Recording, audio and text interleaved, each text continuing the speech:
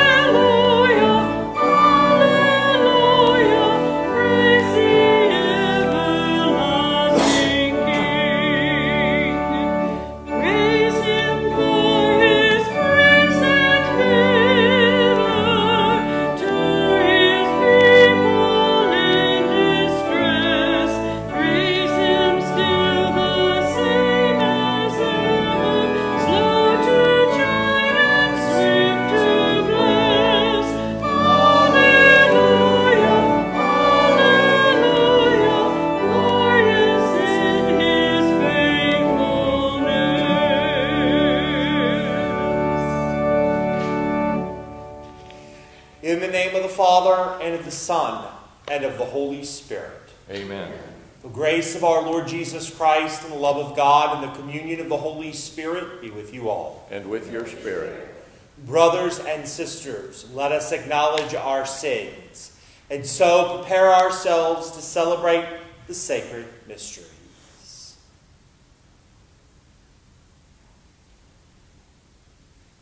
Lord Jesus, you came to gather the nations into the peace of God's kingdom. Lord, have mercy. Lord, have mercy. You come in word and sacrament to strengthen us in holiness. Christ, have mercy. Christ, have mercy. You will come again with salvation for your people. Lord, have mercy. Lord, have mercy. May Almighty God have mercy on us, forgive us our sins, and bring us to everlasting life. Amen.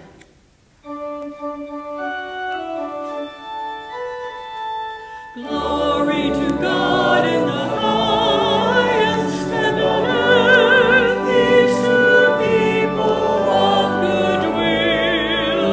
We praise you, we bless you, we adore you, we glorify you. We give thanks for your great glory, Lord God, heavenly King, O God Almighty,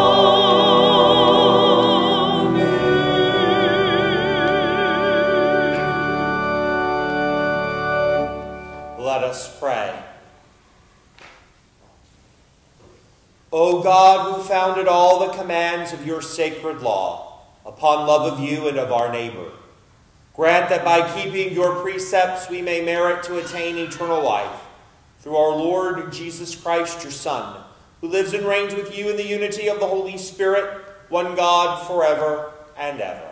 Amen.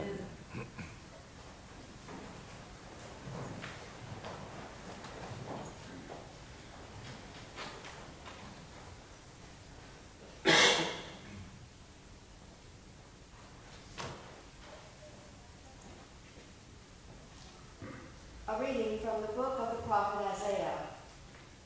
Seek the Lord while he may be found. Call him while he is near. Let the scoundrel forsake his way, and the wicked his thoughts. Let him turn to the Lord for mercy, to our God who is generous in forgiving. For my thoughts are not your thoughts, nor are your ways my ways, says the Lord. As high as the heavens are above the earth, so high are my ways above your ways, and my thoughts above your thoughts. The word of the Lord. Thanks be to God.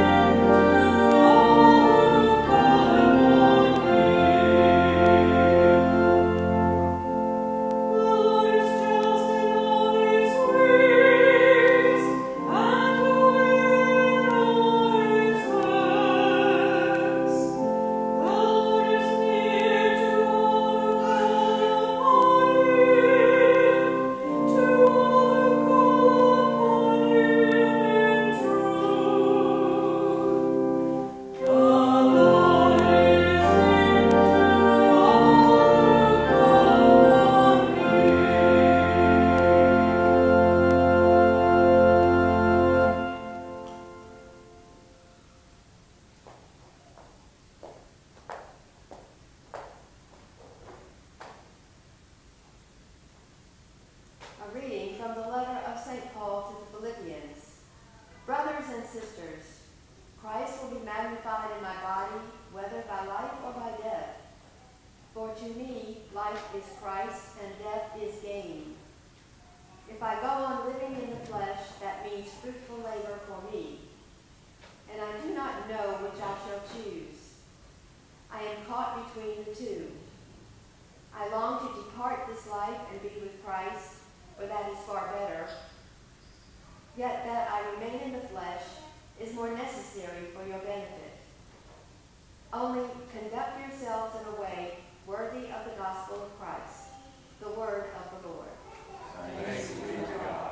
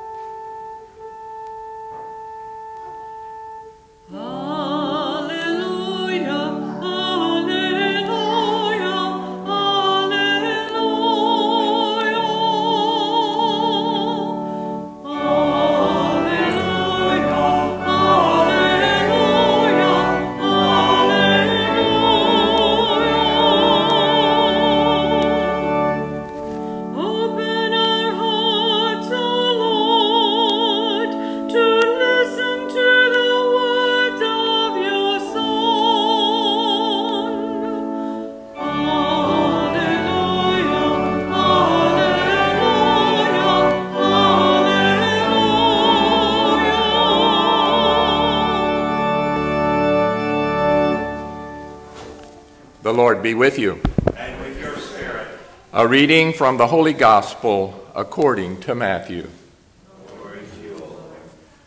Jesus told his disciples this parable. The kingdom of heaven is like a landowner who went out at dawn to hire laborers for his vineyard. After agreeing with them for the usual daily wage, he sent them into his vineyard. Going out about 9 o'clock, the landowner saw others standing idle in the marketplace, and he said to them, "You too go into my vineyard, and I will give you what is just." So they went off. And he went out again around noon and around 3 o'clock and did likewise. Going out about 5 o'clock, the landowner found others standing around and said to them, "Why do you stand here idle all day?" They answered, "Because no one has hired us." He said to them, "You too go into my vineyard." When it was evening, the owner of the vineyard said to his foreman, "Summon the laborers and give them their pay, beginning with the last and ending with the first." When those who had started about 5 o'clock came, each received the usual daily wage. So when the first came, they thought that they would receive more, but each of them also got the usual wage. And on receiving it, they grumbled against the landowner, saying, "These last ones worked only 1 hour, and you have made them equal to us, who bore the day's burden and the heat." He said to them in reply, "My friend, I am not cheating you. Did you not agree with me for the usual daily wage? Take what is yours and go. What if I wish to give the last one the same as you? Or am I not free to do as I wish with my own money? Are you envious because I am generous? Thus the last will be first, and the first will be last." The Gospel of the Lord. Praise to you, Lord Jesus Christ.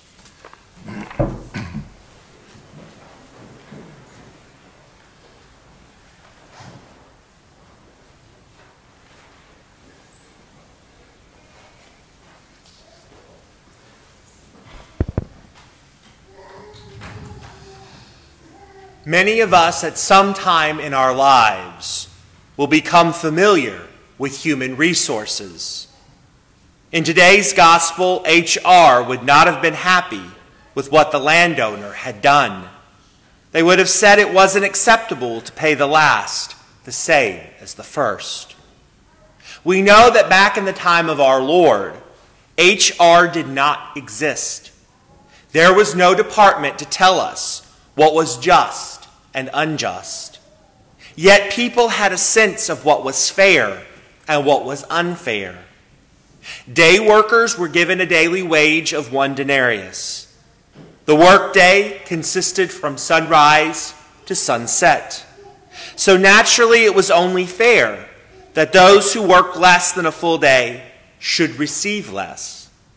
But in today's parable, the landowner has pity on those who could not find work throughout the day. They had families they had to feed. Through no fault of their own, no one hired them. Therefore, he hires them, some of them even a few hours before sunset, and gives them all the same daily wage. He is not being unjust to those hired in the early morning. He is being charitable, merciful to those hired at the end of the day. Justice and mercy are compatible when charity is involved. Are you envious because I am generous? The owner says to those hired at sunrise who protested that they did not receive more. The exact translation of this is, "Do you view my actions with an evil and jealous eye?" Properly applied to the point of today's parable, the Lord is saying, if you begrudge generosity to the less fortunate, then you cannot be a Christian. If we do not rejoice in the benefits given to others, then we cut ourselves off from the benefits we have received. As Christians, we are obligated to care for the poor.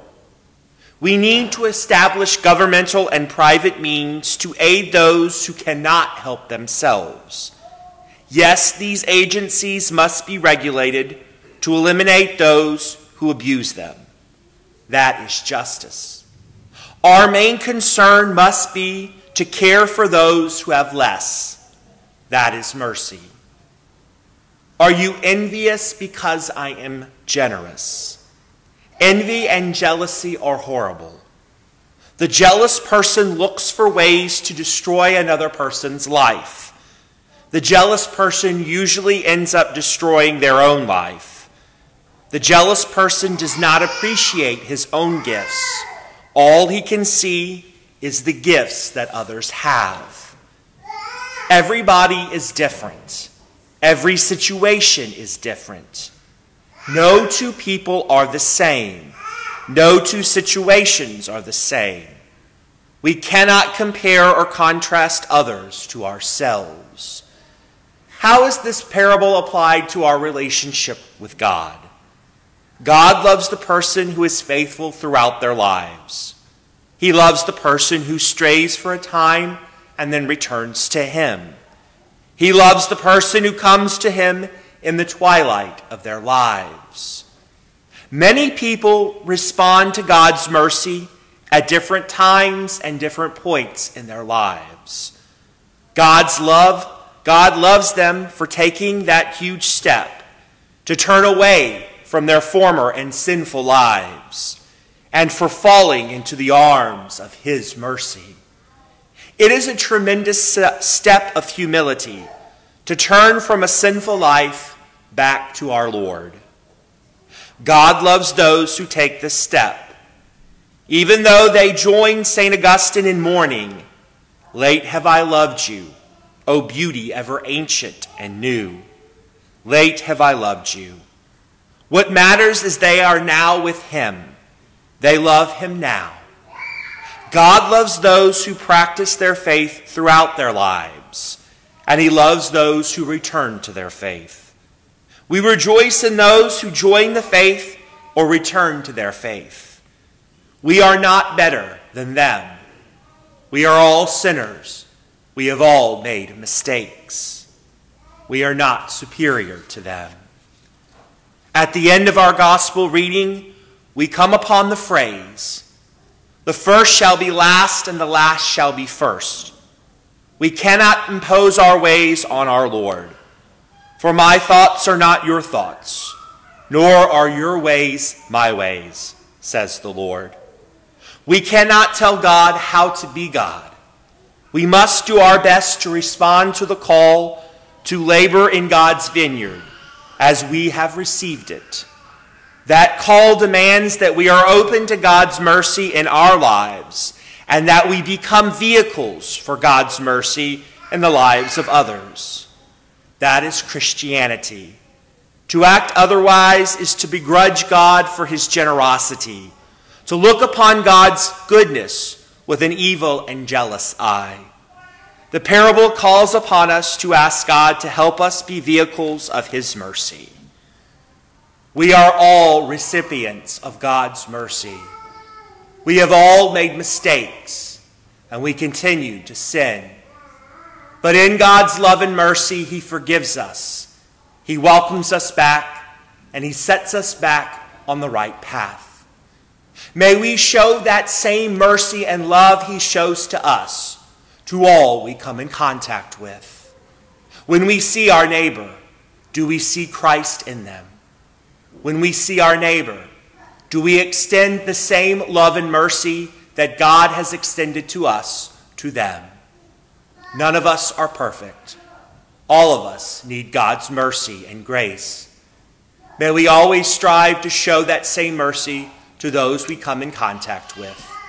May we always strive to see God in our neighbor. God is with us every step of the way, just as he loves us unconditionally and shows his mercy towards us. Let us too extend that mercy to all we come in contact with.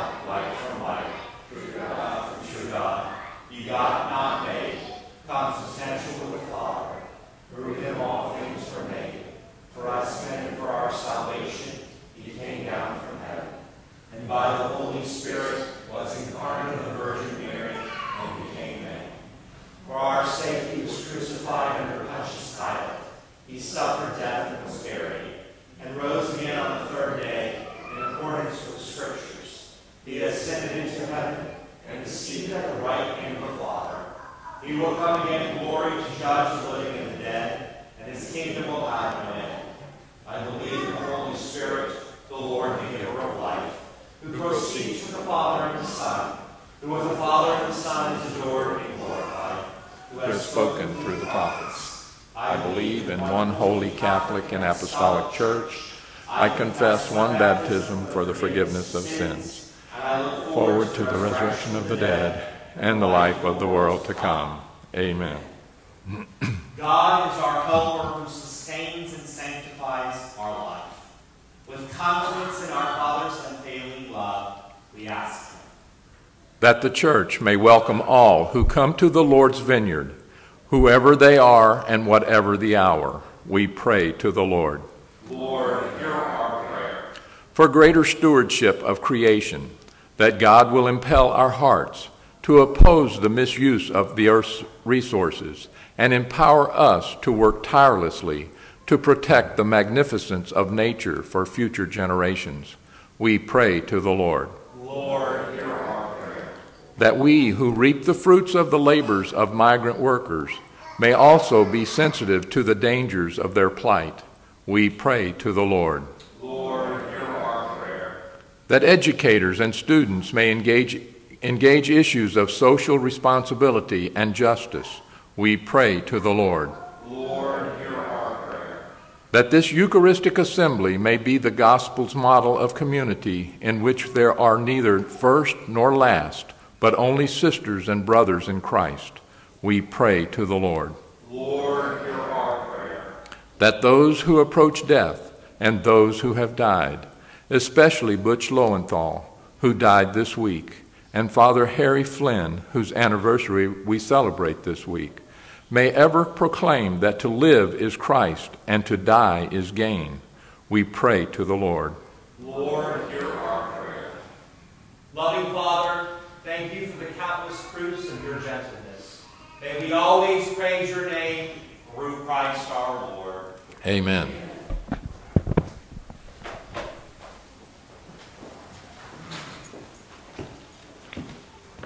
Please join in singing our offertory hymn, We Will Rise Again, 681.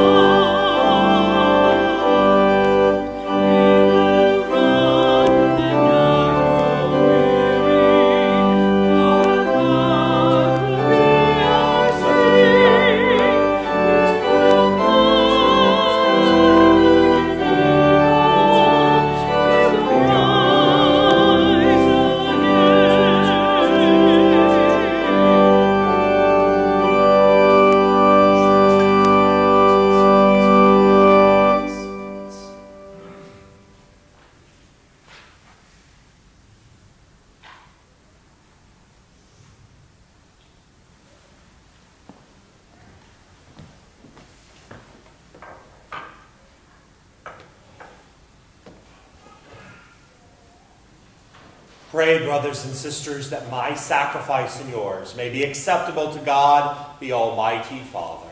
May the Lord accept this sacrifice at your hands for the praise and glory of his name, for our good, the good of all his holy church. Receive with favor, O Lord, we pray, the offerings of your people, that what they profess with devotion and faith may be theirs through these heavenly mysteries. Through Christ our Lord. Amen. The Lord be with you. And with your spirit. Lift up your hearts. We lift them up to the Lord. Let us give thanks to the Lord our God. It is right and just. It is truly right and just, our duty and our salvation, always and everywhere to give you thanks. Lord, Holy Father, Almighty and eternal God, For you so loved the world that in your mercy you sent us the Redeemer, to live like us in all things but sin, so that you might love in us what you loved in your Son, by whose obedience we have been restored to those gifts of yours, that by sinning we have lost in disobedience. And so, Lord, with all the angels and saints, we too give you thanks. As an exaltation we acclaim.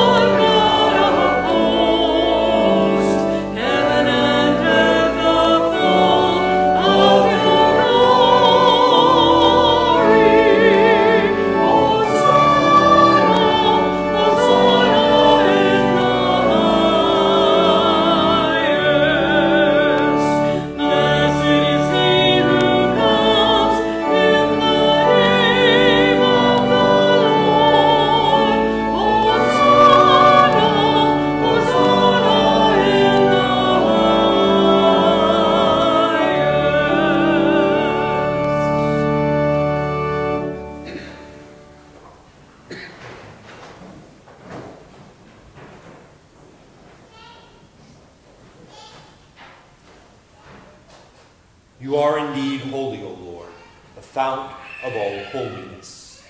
Make holy, therefore, these gifts, we pray, by sending down your Spirit upon them like the dewfall, so that they may become for us the body and blood of our Lord Jesus Christ.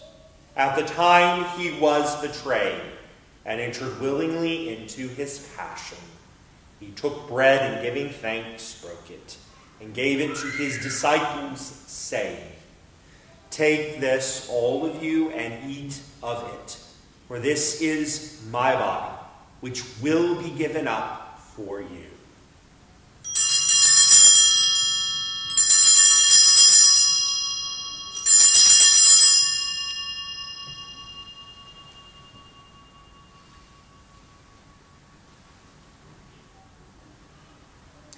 In a similar way, when supper was ended, he took the chalice, and once more giving thanks, he gave it to his disciples, saying, "Take this, all of you, and drink from it, for this is the chalice of my blood, the blood of the new and eternal covenant, which will be poured out for you and for many for the forgiveness of sins. Do this in memory of me."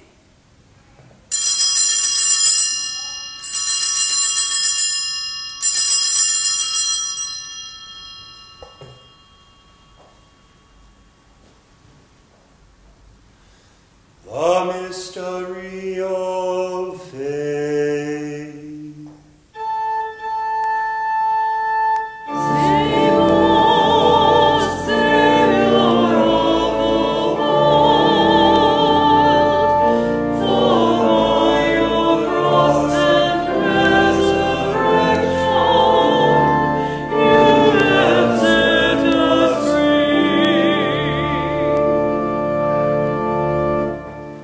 Therefore, as we celebrate the memorial of his death and resurrection, we offer you, Lord, the bread of life and the chalice of salvation, giving thanks that you have held us worthy to be in your presence and minister to you.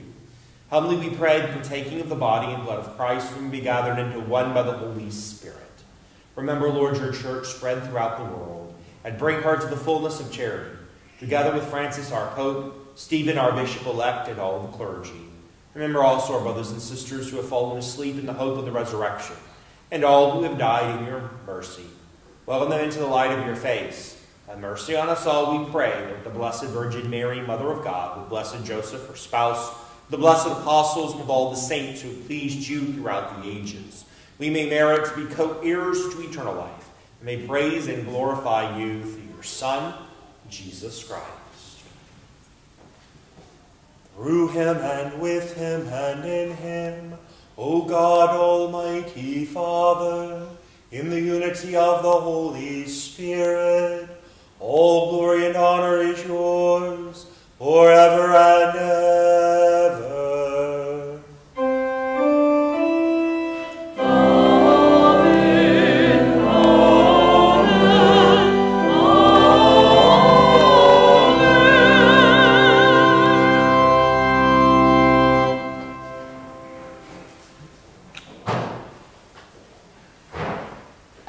the Savior's command informed by divine teaching, we dare to say, Our Father, who art in heaven, hallowed be thy name. Thy kingdom come, thy will be done, on earth as it is in heaven. Give us this day our daily bread, and forgive us our trespasses, as we forgive those who trespass against us. And lead us not into temptation, but deliver us from evil. Deliver us, Lord, we pray, from every evil. Graciously grant peace in our days. By the help of your mercy, we may be always free from sin and safe from all distress, as we await the blessed hope and the coming of our Savior, Jesus Christ. For the kingdom, the power, and the glory are yours, now and forever. Lord Jesus Christ, who said to your apostles, Peace I leave you, my peace I give you, look not on our sins, but on the faith of your church, and graciously grant her peace and unity in accordance with your will, who live and reign forever and ever. Amen. The peace of the Lord be with you always. And with your spirit.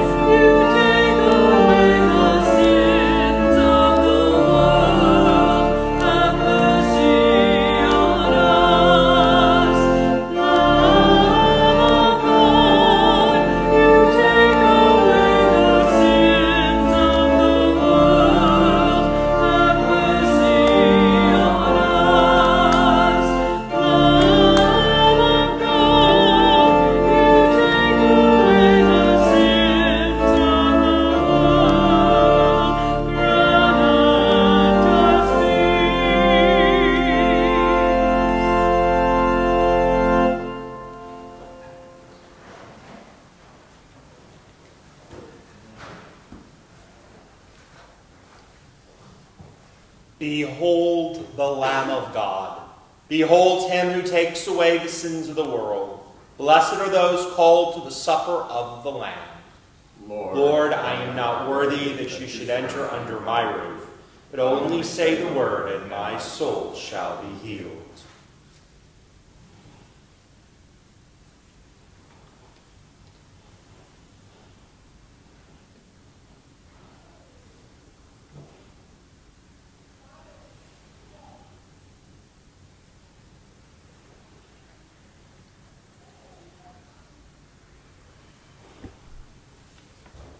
For those at home who cannot receive communion at this time, we pray our spiritual communion prayer. My Jesus, I believe that you are present in the most blessed sacrament. I love you above all things, and I desire to receive you into my soul. Since I cannot at this moment receive you sacramentally, come at least spiritually into my heart. I choose to be one with you, Jesus. I want your heart next to my heart, your soul next to my soul, your body inside my body, and your blood running through my veins. I want your infinite divinity to fill me completely. Jesus, I want to be one with you in my thoughts, feelings, and desires, what I say and do and what I do not do because of you. I embrace you now inside of me. Jesus, I love you. Never permit me to be separated from you. Amen.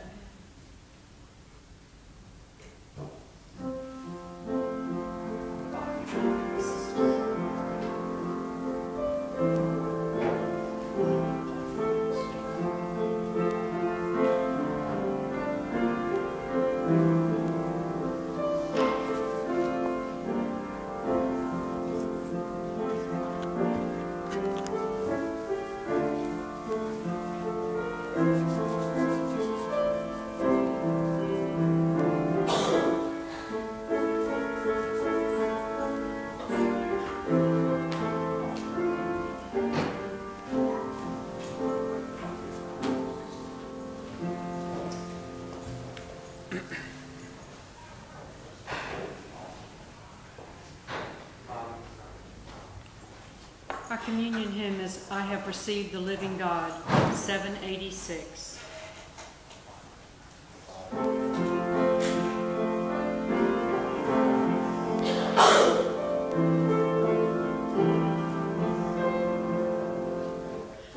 Receive the living God, and my heart is full.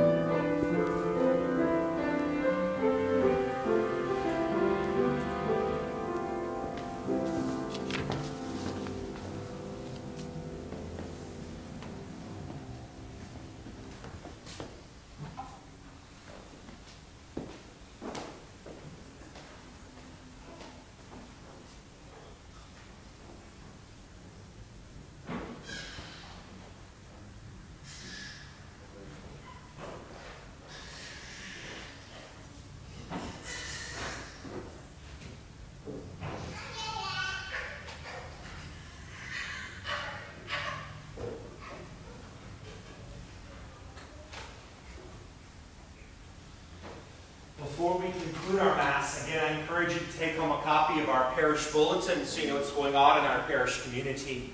I'd like to start by welcoming any newcomers or visitors to our parish. Thank you for choosing Blessed Sacrament to celebrate the holy sacrifice of the Mass. Also, too, today's second collection is for the Seeds of Change Building Fund. Thank you for your continued support and generosity. There will not be a 5:30 p.m. Mass or afternoon confessions on this Wednesday, September 23rd. I will be attending the ordination of Bishop-elect Stephen Parks. If you'd like to watch, the ordination will be live streamed at 1 p.m.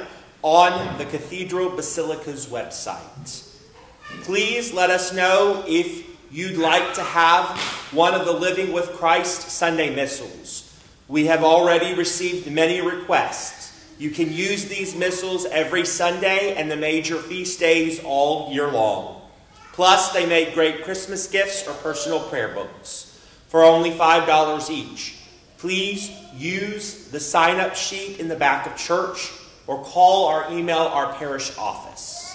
The Parish School of Religion for grades 1 through 8 has begun.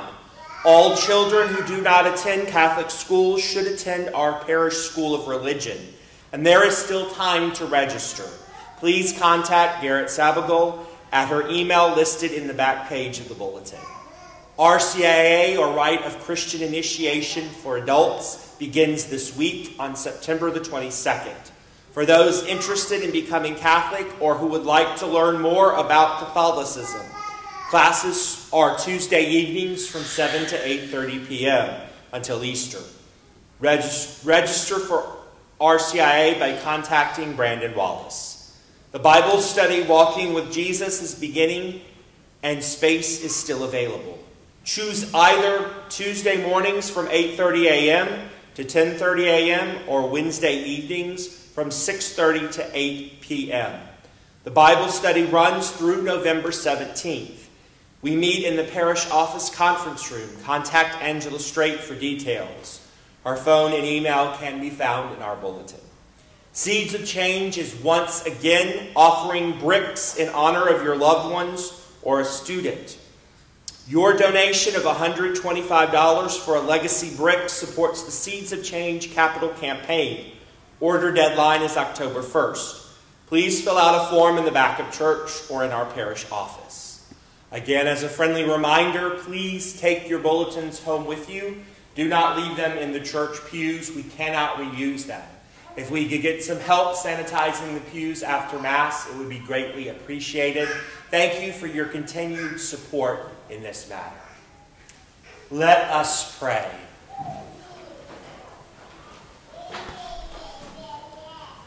Graciously raise up, O Lord, those you renew with this sacrament, that we may come to possess your redemption, both in mystery and in the manner of our life. Through Christ our Lord. Amen. The Lord be with you. And with your spirit. May Almighty God bless you, the Father, the Son, and the Holy Spirit. Amen. Go in peace, glorifying the Lord with your life. Thanks be to God. Saint Michael the Archangel, defend us in battle. Be our protection against the wickedness and snares of the devil. May God rebuke him, we humbly pray.